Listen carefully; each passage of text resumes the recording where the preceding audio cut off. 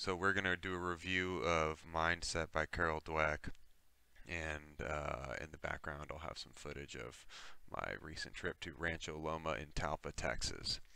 Um, so Mindset, my impression of this book, you know, uh, big picture is important lessons within it, but probably could have been like a third the length that it actually was.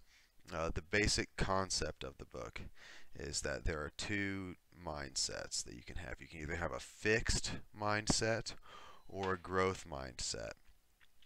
Fixed mindset is a person who thinks that their character traits are static, that whatever type of person you are, that is who you are going to be for the rest of your life.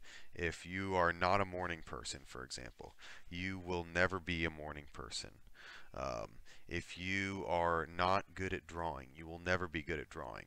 And the people, and also the people who are good at drawing are that way because they are naturally good at it. And people who are, morning people or people who are extroverted, any kind of character trait you can think of, it's the fixed mindset says that's because of some kind of permanent trait rather than something changeable, I guess. And then the growth mindset is the other way, and that says that you can change your character traits, and and that basically you can make yourself into a morning person or into a good artist, and that there's benefits, and basically I think the most persuasive part of the thesis is that people who have a growth mindset perform better. They outperform people who have a fixed mindset. Even people with a fixed mindset who might initially have the edge, if you were, I don't know, taking like an aptitude test, and you had people, at performing at the 70th percentile and 50th, people at the 50th percentile.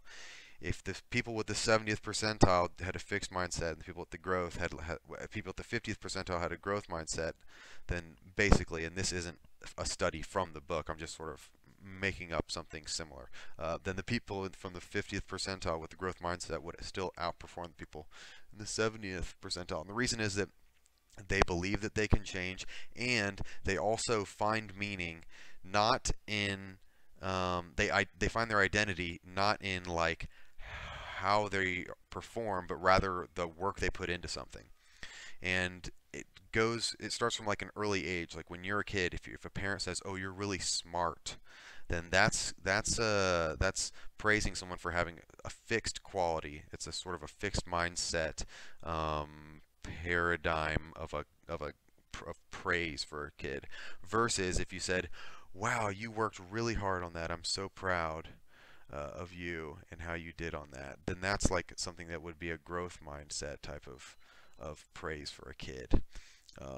So after reading the book, I noticed in myself that I noticed when I played tennis in a little clinic, I noticed my fixed mindset really coming out because I didn't care at all about learning. All I cared about was beating other people and not embarrassing myself, not failing in front of anybody.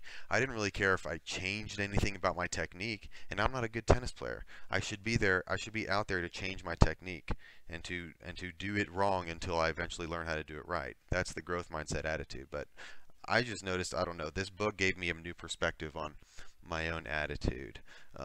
And so I'm going to try to keep noticing that where it comes up. What else was important about it? People with a growth mindset perform better. People with a fixed mindset are more susceptible to setbacks, basically. Like mentally, they take losses a lot harder, and it's more likely to affect their performance going forward. So it basically makes them more fragile at whatever they do. You talk about like if a person has a fixed mindset and they get an A plus on their first history project, and then the next I don't know, history test or something, they get a D on it, then they're like, oh, I'm bad at this. I don't want to try anymore because my identity is based on how I'm graded and not how hard I work. Um, Whereas a person with a growth mindset might get a D on the first project and then they work extra hard on everything else and they figure out, oh, I can actually do better. So the point is that you're more likely to reach your potential and not be deterred by bad news or negative outcomes if you actually um, have a growth mindset. Um, the only real critical thing I have to say about this book was that I thought that there were too many anecdotes. I think it sort of beat the point home, beat a dead horse a little bit.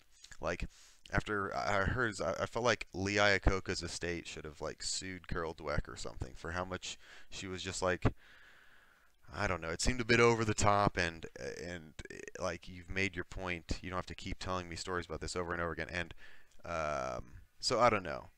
But read the book. Read at least the beginning and the end, and then the middle. Do what you want about. That's an invaluable book and a valuable lesson. Recommended to everybody. Thank you for listening.